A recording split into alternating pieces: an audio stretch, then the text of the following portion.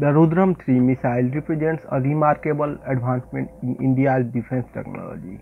Developed by Defense Research and Development Organization, this weapon system holds immense strategic significance for the country's security.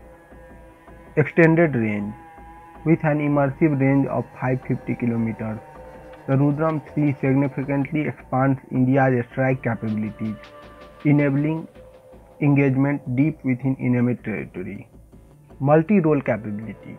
Designed to target a wide array of structures including enemy surveillance radars, communication stations, and bunkers.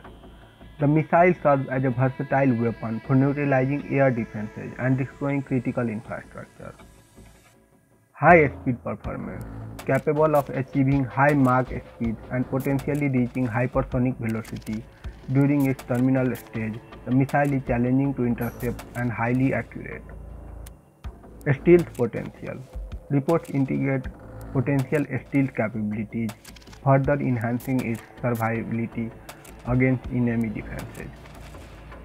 Indigenous development. As an Indian weapon, the Rudram-III signifies a significant stride towards self-reliance in advanced defense systems.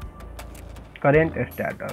Although showcased at Defense Expo 2022, the Rudram-III is still undergoing development and will undergo several rounds of test flights before full operational deployment.